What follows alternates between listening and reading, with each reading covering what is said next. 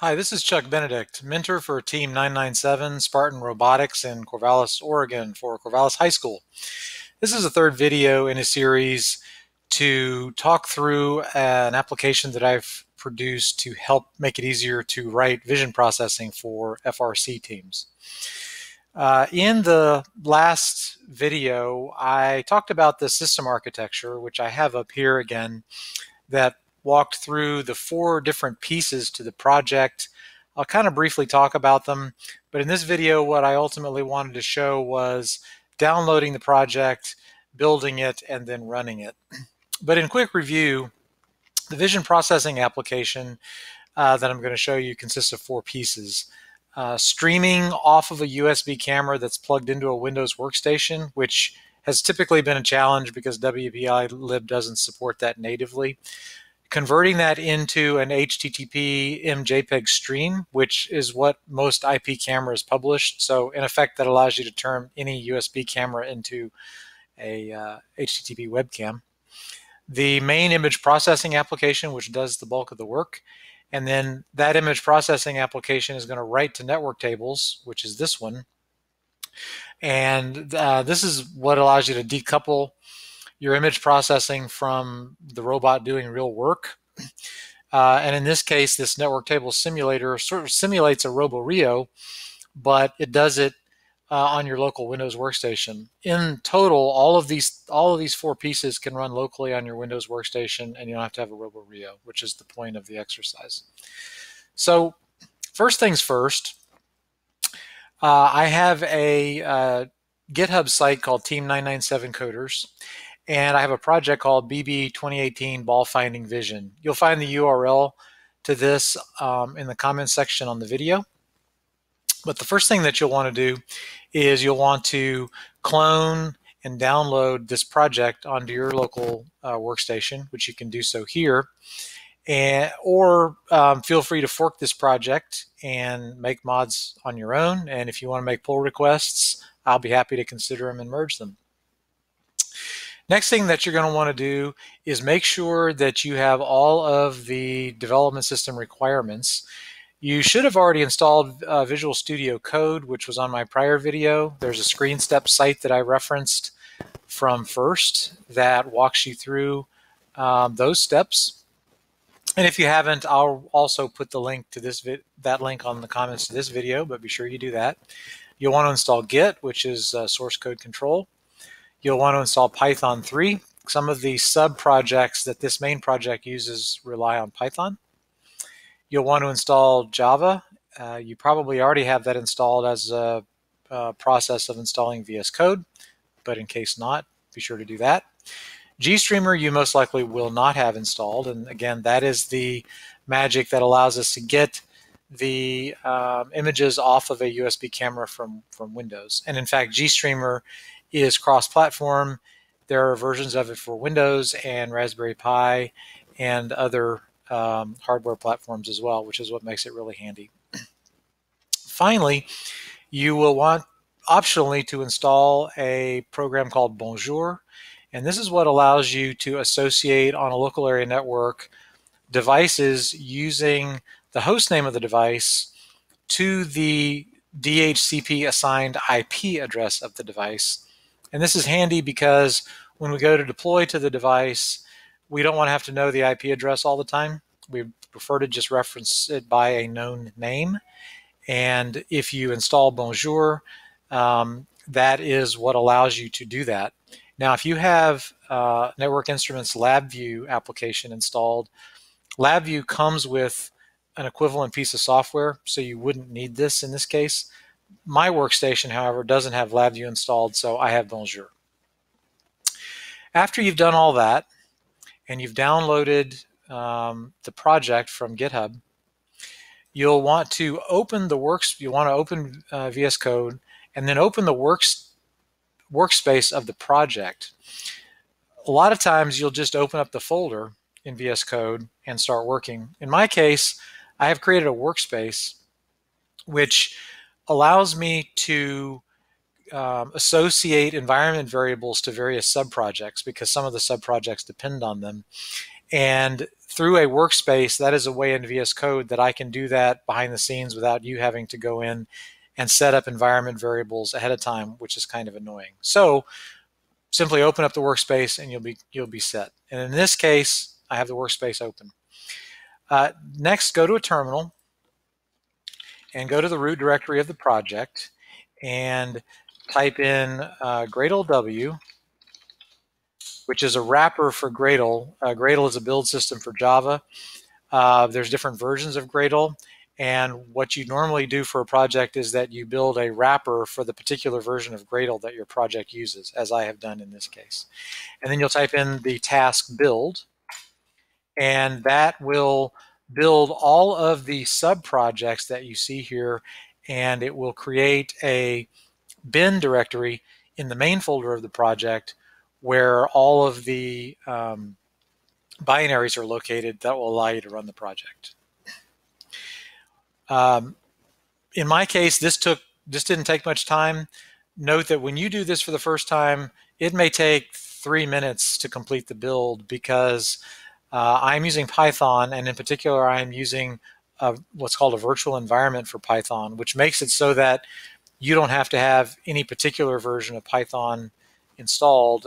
There are some versions that my sub-projects require, but you don't have to worry about that because I have a virtual environment that's created behind the scenes for you.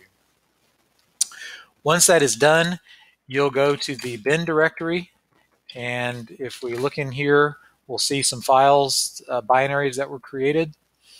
If you remember from the architecture diagram, there were 4 different applications that this project creates.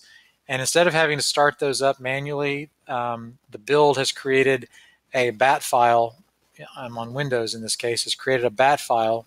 And when you run that bat file, it basically runs all of those 4 applications for you automatically. One thing that I did mention, I'm recording this video on the camera that I'm looking at you at, but I have also plugged into my workstation this Microsoft LifeCam HD 5000, I think it is. This camera here is what FIRST recommends that you use for image processing through WPI-lib. I think there are some others that are supported. My guess is that most cameras are supported anyway. In my case, I'm using MJPEG streams, and this camera natively supports MJPEG streams. That's an older standard. Most cameras support that standard, so if it does, you're in good shape. So I'm going to run the project now, since my build has been completed successfully, by running the startup bat file.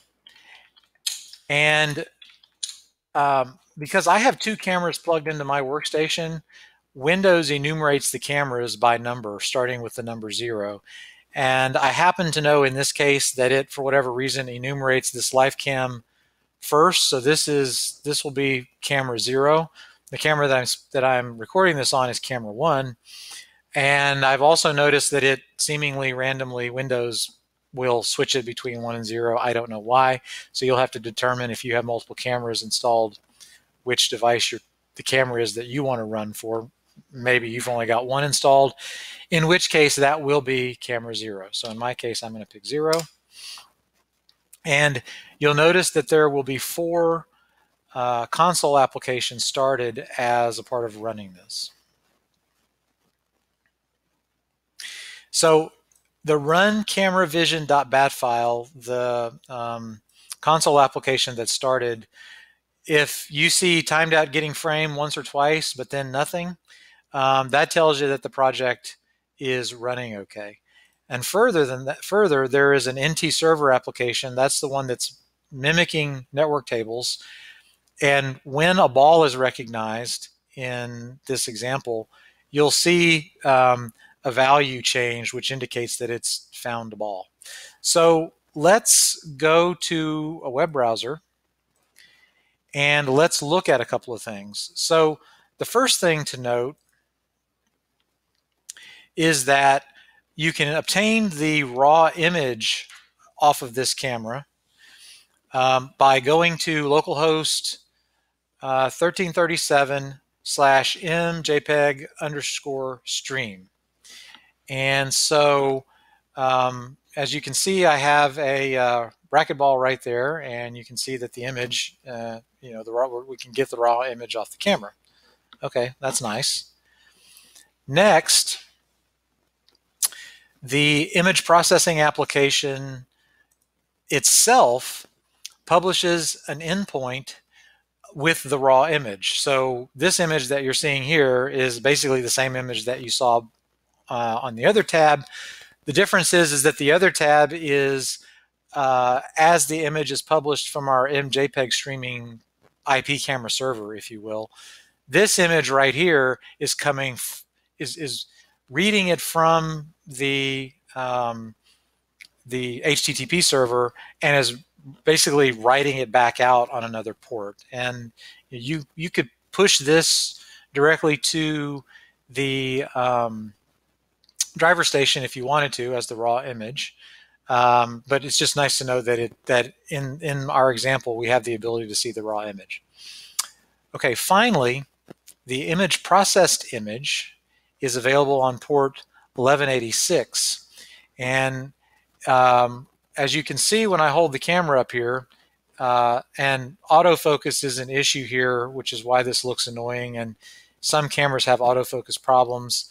I haven't really addressed it in the example so far, and I intend to, but it does a decent enough job. What you can see is that there's a yellow circle around the ball, and that is what the image processing example is doing. It identifies the ball as a blue ball, it counts the number of blue balls that it sees in the image, and it draws a circle around it so that you can see that it actually figured it out.